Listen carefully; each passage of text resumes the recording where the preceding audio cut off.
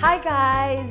Holiday season is upon us, and at the top of our wish list this year is Super Mario Odyssey for the Nintendo Switch. My son and nephew were thrilled when I told them I was partnering with Nintendo for this video. This is really fun.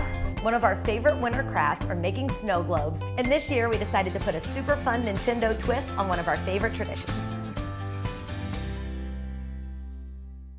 To get started, you'll need a mason jar, a Mario figurine, some styrofoam, a hot glue gun, glycerin, and some glitter, confetti, or other embellishments.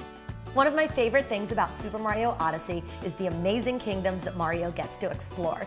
I thought it would be fitting to start with the Snow Kingdom for our snow globe, and a really simple way to create the look of ice and snow is to use styrofoam. These round discs are perfect for the base, and then we're going to cut out some additional pieces to create our snowy mountain. Slide a toothpick in the bottom, and then secure it in the styrofoam. You could also use hot glue for this, but the toothpicks are really simple and allow you to easily make adjustments. And now we're ready for the star of our show, Mario. Place him as close to the middle as possible and secure with hot glue. Now I'm gonna finish it off with my favorite embellishment, these clear plastic gemstones that look just like ice. Next, we're gonna take our mason jar, which I filled to the rim with water, and add a few squirts of glycerin. This is optional, but it'll help your glitter float around. Then add some glitter. I'm using a white iridescent color that's perfect for creating the look of snow. And then a pinch of silver confetti to give it some sparkle. Now we're ready to take our base and place it upside down into the mason jar. And ta-da! We have an adorable globe featuring Mario and the Snow Kingdom.